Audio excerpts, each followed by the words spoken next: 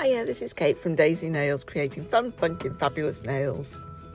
Valentine's nails again.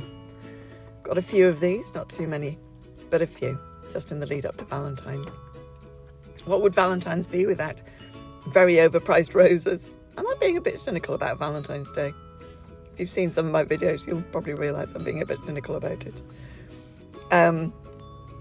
So I started it with a pink rubber base from Glam.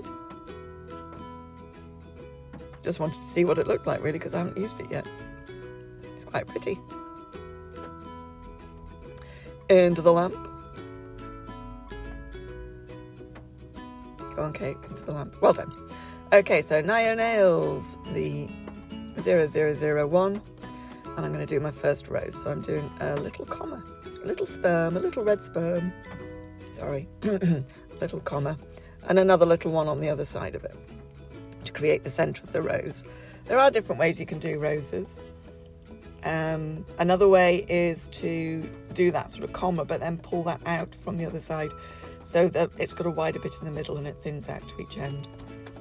It's I like doing it that way. I like doing it this way as well. So you just do it with the commas and you just build them up around it. I don't know if you can hear the rain. I'm sitting in the car park while the eldest is at the youth group. And it's raining, so it's making noise. If you can't hear it, you're probably wondering what on earth I'm on about. Right, so carrying on with these little commas, making them bigger as we go round, making sure they curl around, and try not to do them all in the same direction until you're happy. Don't keep going on forever though, just until it, looks kind of right, and pop it into the lamp. Then I did the same at the bottom.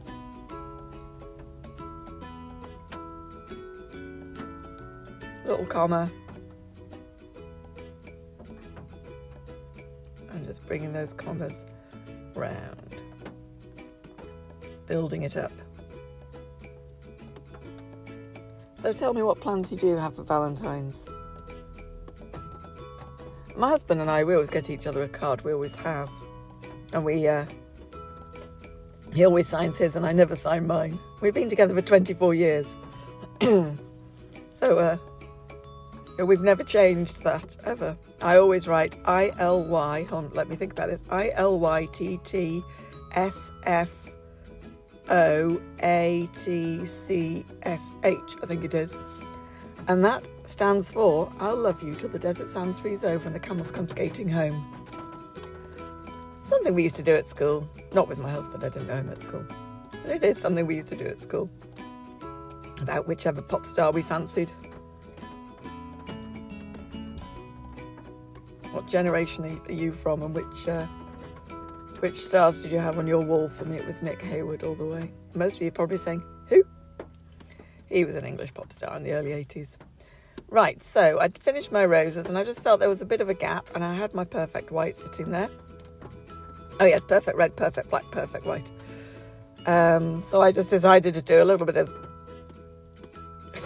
filigree scrolling. I don't know what it is. What would you call that? Just to fill up the space, but not doing too much either, without making it look too busy.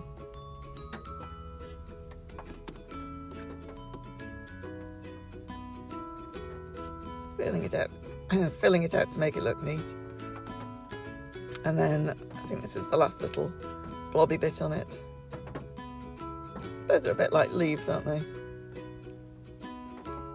And then into the lamp. 30 seconds, because it's Glam. And then over that with the glossy top coat. And into the lamp. And there it is. I really like that one.